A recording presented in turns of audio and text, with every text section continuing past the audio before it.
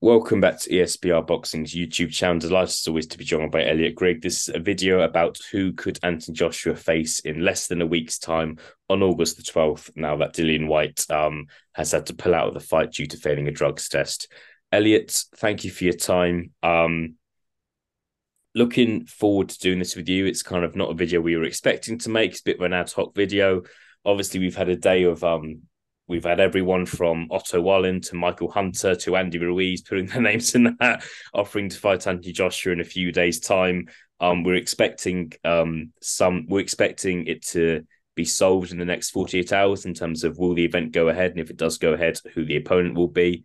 But yeah, your thoughts on August the 12th, now that we're on the lookout for a new opponent for Joshua. My thoughts are that the event will go ahead, frankly. The reason for that being almost outside of boxing, almost to do with like, talked a bit about it off air, you've never worked with me really, I suppose, but also to do with kind of like Joshua's design deal. I think kind of like in meeting those requirements, the fact that it is a large event, the fact that it was supposed to be on pay-per-view, the fact that it's sold out the O2, I almost feel like you don't want to necessarily let that pass, but I almost feel like those questions that are lingering, will it remain on pay-per-view, etc., will also influence the opponent, frankly, because some of those names you've mentioned. Now, I've also seen people mention Hrgovic, I've seen people mention Mckean. You can't, I'll say this to you again, I don't think for a pay-per-view fight you can headline it with Joshua versus Mckean, no matter how much you sell it as an undefeated guy, Ashes cricket, England, Australia, whatever.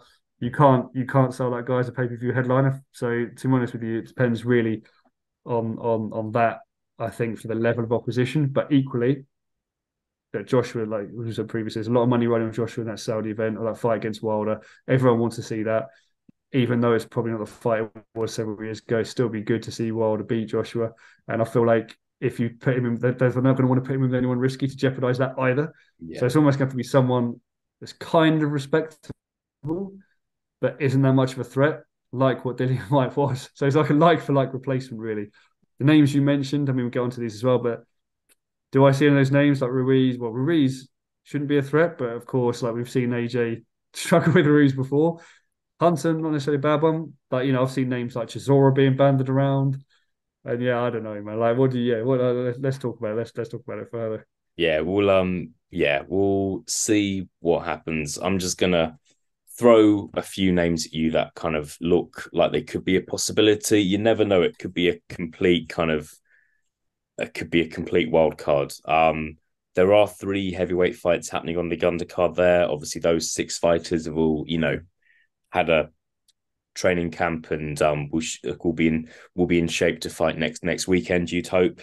So people are talking about those guys as being a possibility. First name I'm going to give to you, Filip Hrgovic, undefeated heavyweight, been world ranked for a long time now. Had a not a great performance against Yu Zhang a few months ago. That was, well, it was almost a year ago actually, on the Usyk Joshua 2 rematch undercard. Your thoughts on whether this is a genuine possibility this could happen, and what would happen if that fight did get made?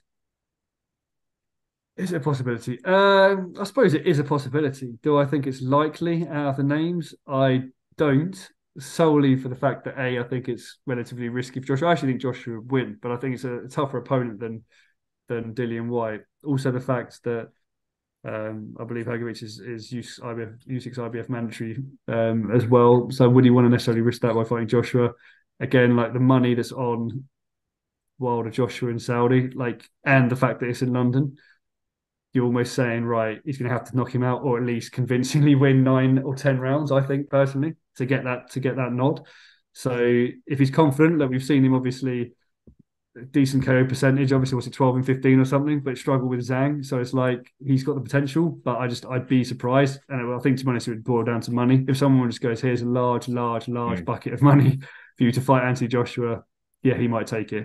I don't think it's going to damage his career necessarily if he lost to Joshua, if it was a close fight. Actually, in some ways, probably elevating towards the top end of that decision because his career's obviously stalled a little bit. Performance against Zhang wasn't convincing, but I think it would actually have to come down to money. I don't necessarily see that working, although it would be a good replacement for boxing fans. But again, casual fans on the pay-per-view market, I don't know how many of them know who Filip Hrgovic is, frankly. No. We'll move swiftly on to the next name, the guy who Filip Hrgovic is supposed to be fighting on Saturday night, Demsey Mckean. From Australia, 32 years old, 22-0 with 14 knockouts. I think it's fair to say not a massive name in the heavyweight division. If you look at his resume, he's obviously, got a good record, but he doesn't have kind of a noticeable name on that record the way that Hrgovic does. Yeah, thoughts on this being a possibility for Joshua's opponent, Elliot? I mean, it makes sense, but as from a sort of perspective of don't let Joshua get hurt, let him get into Wilder, and hopefully let him do something destructive. Because then essentially, this Mckean to me was obviously an opponent that was trying to essentially fulfill that role for Hrgovic, turn up, get convincingly beaten, get the train rolling for Hrgovic.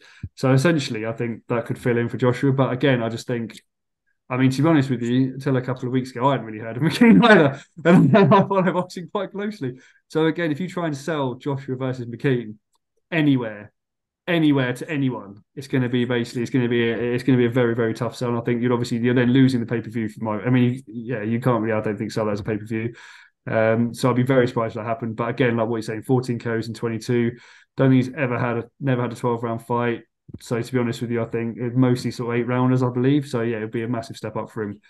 Still 6'6", still could probably trouble Joshua, still quite big. But yeah, I just think I'd be surprised, to be honest with you, even though that would actually be a good stand-in.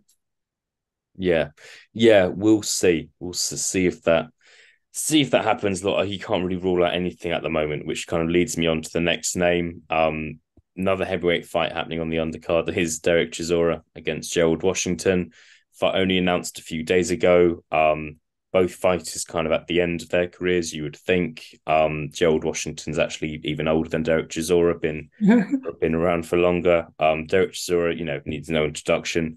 Been in British boxing for a long time. I think one thing about Chisora is that he's always just been quite close with Joshua, both from the same amateur club in Finchley, North London.